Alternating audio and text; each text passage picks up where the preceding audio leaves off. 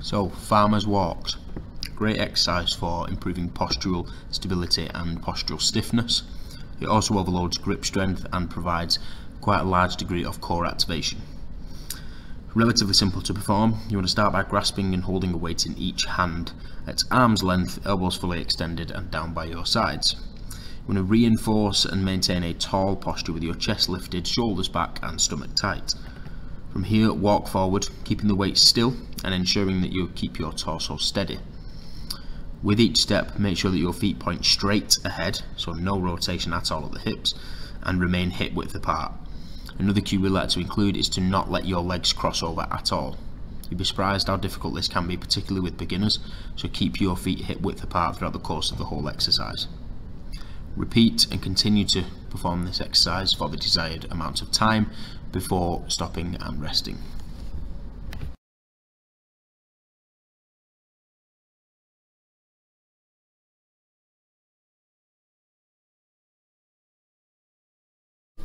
Okay guys, so the Viking hold exercise. It's a great exercise for improving postural stiffness, particularly within the anterior chain muscles, so the quadriceps, shoulders, core and so on. Similar to a wall sit, just with a little bit of progression by adding additional weight. So you want to stand with your feet hip to shoulder width apart or slightly wider, whatever is most comfortable for you, with your feet pointing either straight ahead or up to 20 degrees of rotation outwards. From here, standing a couple of feet away from a wall, you want to lean back against the wall and slowly squat down. Keeping your weight through your heels, you want to squat as low as you can comfortably go, reaching roughly parallel, so your upper thigh is parallel with the ground. From here, holding a weight plate in your hands, simply reach the plate out in front of you until your arms are fully extended and parallel with the ground.